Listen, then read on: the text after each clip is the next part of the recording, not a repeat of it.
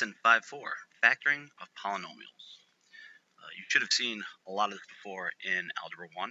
If not, you need to go back and look up some websites to see what you can do to make up the lost ground, because this is going to move very, very quickly. First one is what I call simple factoring. We see what's in each term. In this case, there's definitely a 2 in each term, an x in each term, and a y in each term. And a lot of people get confused. They just cancel it all out and throw it out. It's not. We're just rewriting it in a separate way, as if we were anti-distributing it, anti-foiling it. And I'll explain what I mean by that in a second. So the first term is 3xy. Second term is just y. Last term is 3x squared. And we look at it and say, if I distribute this, I'd get 6x squared y squared. If I distribute this, I'd get negative 2xy squared, so on and so on, 6x to the third y. So that way we know we've done it right. That's our check for this process by going forwards and backwards. We call this greatest common factoring, greatest common factor with a GCF. And you should always look for this first. If there's something you can pull out, it often makes the problem a lot easier, a lot clearer.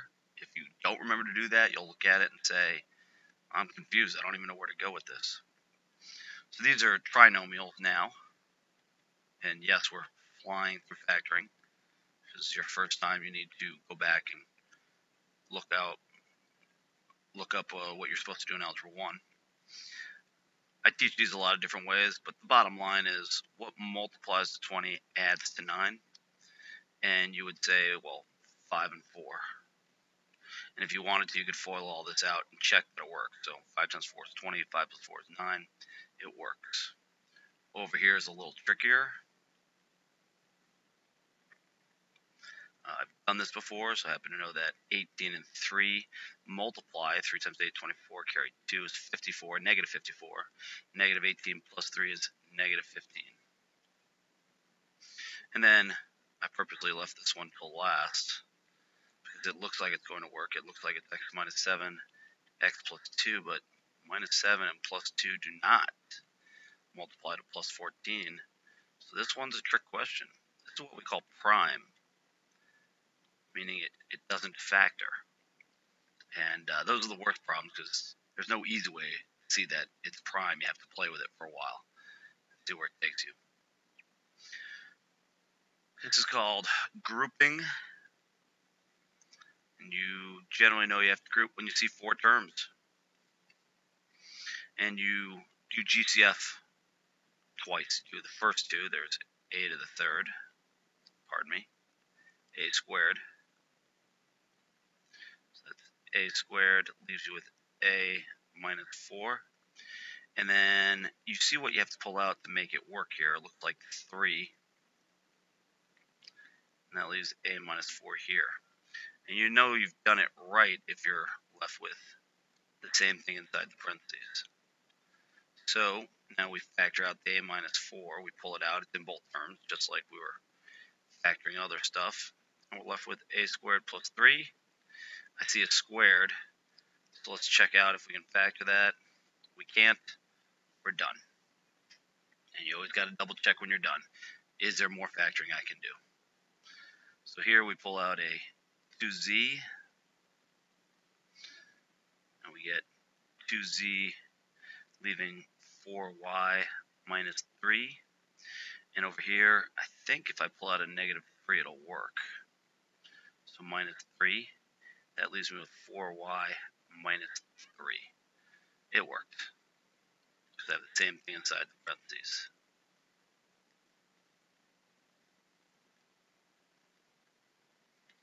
Again, you can always go back and check by multiplying it out. That's grouping. This is what I call complex trinomials. It's just my expression. I don't believe that's a common math thing. And it's basically where the a value does not equal 1. 5 here and the 2 here cause problems. A lot of people do these different ways. A lot do guess and check. Guess and check would look something like this. Well, it's got to be 5x and x, and it's got to be 3 and 2. Try it. Oh, wait, no, that works. No, it doesn't. It's minus, it's plus. No, wait, it's 6 as well. And they just play with it. I don't like that because I may never get the answer. I might be playing with it for hours and never figure out where I'm going. I like to do this. 5 times 6 is 30. What multiplies to 30 and adds to negative 13? Negative 10 plus negative 3 and negative 10 times negative 3. So I rewrite the middle term.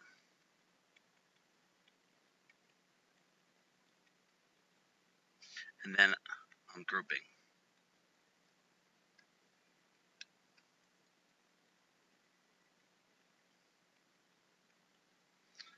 Five x minus 2, negative 3,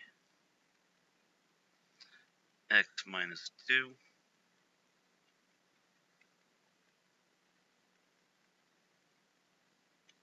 if you're curious, I grouped that one differently where I wrote the x minus 2 second instead of first. It does not matter.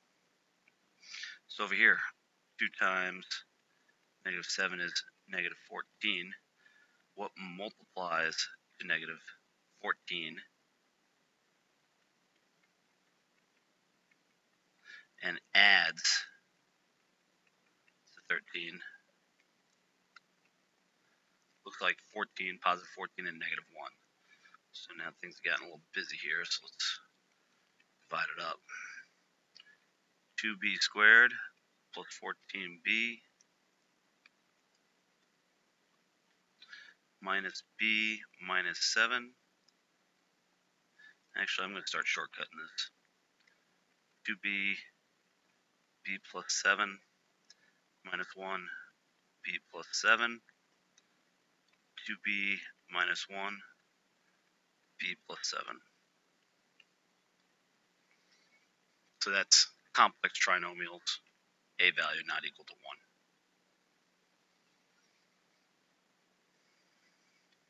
Now the special cases. I'm going to throw one up here, x squared minus 4. Now this is a difference of 2 squares.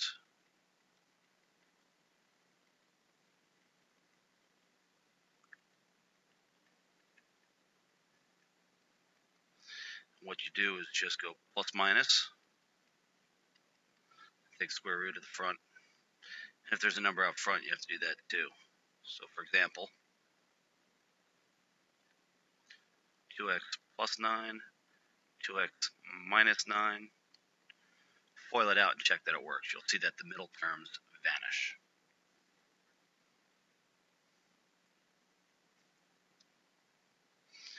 Now we do what's called a perfect square.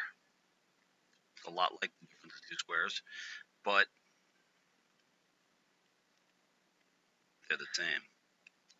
And you could even write this like this.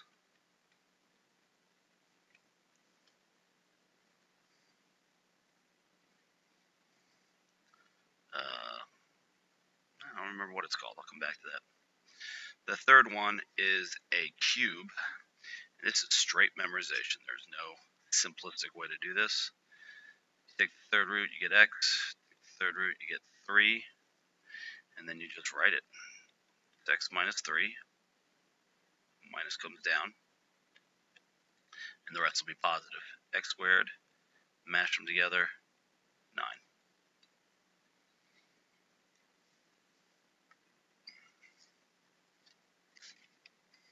Same thing on x to the third.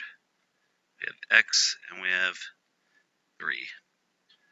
X plus 3, and then x squared minus 3x plus 9.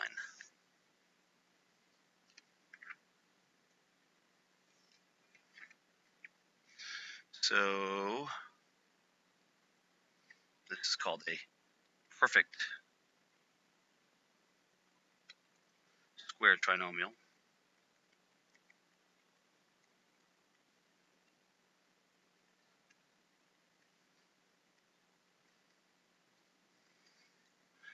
and this is called the difference or sum.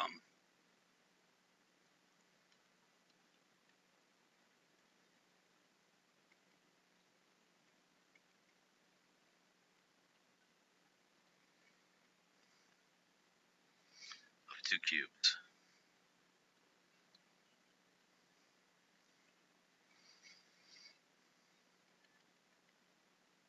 Here's a couple problems for you to try. And here's the difference or sum of two cubes. That's difference, that's sum. Memorize them. No easy way to do it. Remember what I said, pull out the common factor first. So I get 3x, leaves me with y squared minus 16. And then see if there's anything else you can do to it. In this case, we have the difference of two squares. Over here, we clearly have a sum of two cubes. So this one will be CD, this one will be 3. So it's plus, so we write plus.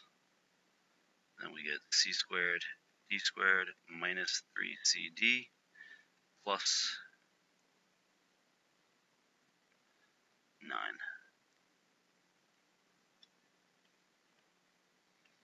Practice, practice, practice, practice, practice. And I gave you a lot of practice. And finally, how would you simplify this? So you look at it, you say, hi, I'm dividing polynomials, long division, synthetic division. Well, before we do that, one of the many reasons we factor, so we can simplify things. Look at this, we go, oh, that's x plus 3, x minus 1. That's x plus 4, x plus 3.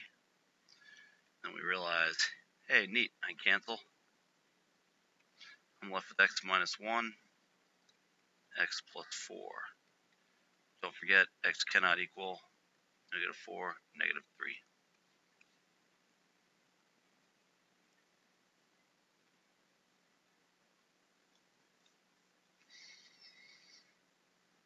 That is about it. There's a lot of material in this one unit, so make sure you practice. Good luck.